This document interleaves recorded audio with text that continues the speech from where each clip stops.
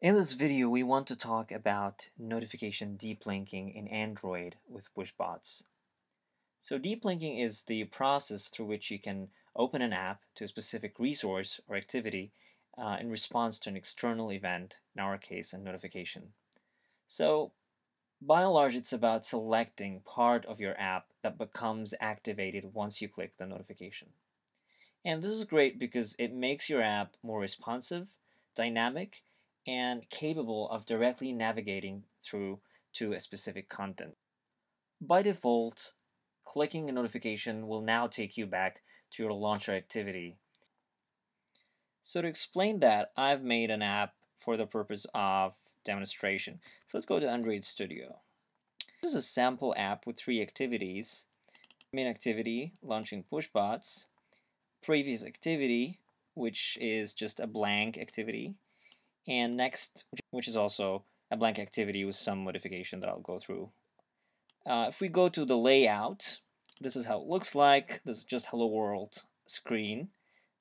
Previous has exactly the same content, just one text view that says previous screen, and next has an additional 2 text views. One is called message and one is called author. So if you open the app,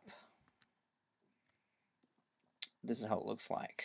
So let's try the default behavior of this app. Let's go to the application on PushBots dashboard, send a push notification, and just send it right away. And it's there immediately. So if I click it, it takes me back to my launcher activity, which is the main activity. So let's say that I want to go to the previous activity.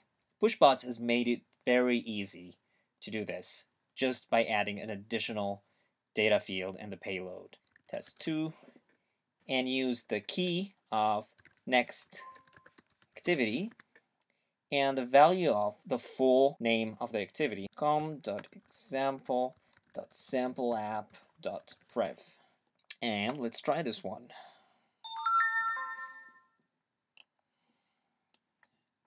If we click this one, it takes us to the previous activity. So that is insanely useful if you want to open a specific activity within your app. So now let's try the other one. Next activity, custom field is next activity, and com.example.sampleapp.next. Let's try this one.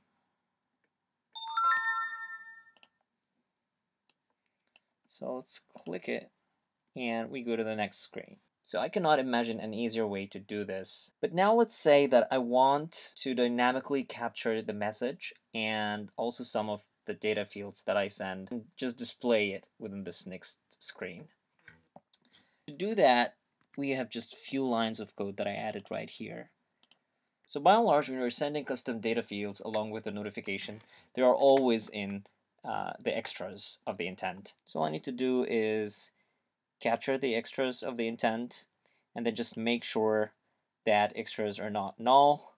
And in this case, I want the message key and the author key.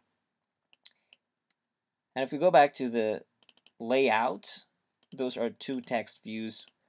So I define 2 text views, and all I do is set text.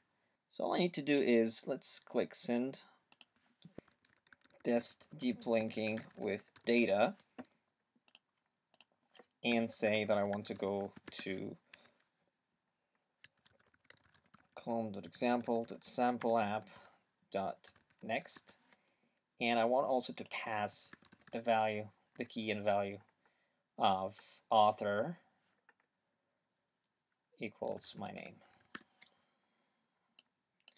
Now let's send.